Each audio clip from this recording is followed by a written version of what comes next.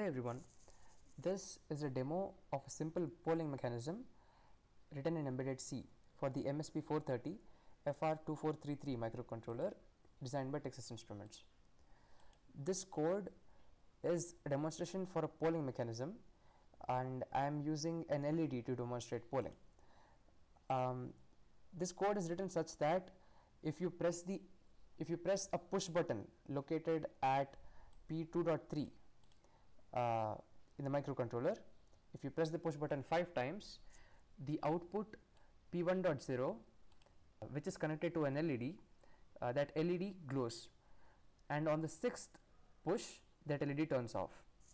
Initially, I will briefly explain the code, and after which I will build and load this code onto the microcontroller and demonstrate this mechanism.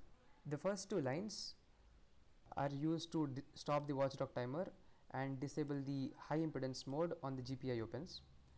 Then we initialize two variables, a variable I, which is used to perform dummy calculations to simulate delay, and this variable count is used to keep track of the number of times I pushed the push button. Then I initialize this count to 0, after which I will set my input and output pins. So P1.0, which is connected to the LED, is set as an output pin. P2.3, which is connected to the push button, is set as an input pin, and I will set a pull-up resistor to the input pin P2.3. So when I am not pressing the push button, it is by default on high, and when I press the push button, it goes to low. And by default, I want my LED to be set to low, so it is not glowing initially.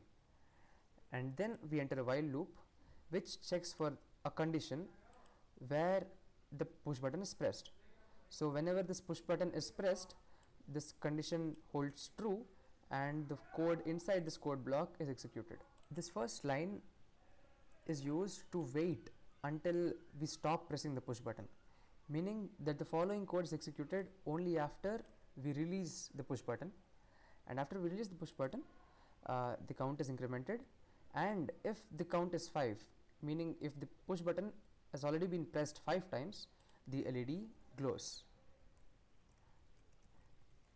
and if the count is 6, then the LED is turned off and the count is reset to 0. Again the cycle repeats, so every time we press the push button 5 times, the LED glows, and on the 6th time the LED is turned off. So this final operation is used to simply simulate delay, and this is how the code works. Now let me build and load this code onto the microcontroller and demonstrate how it works. So I will first build the code, and then I will flash this code onto the microcontroller.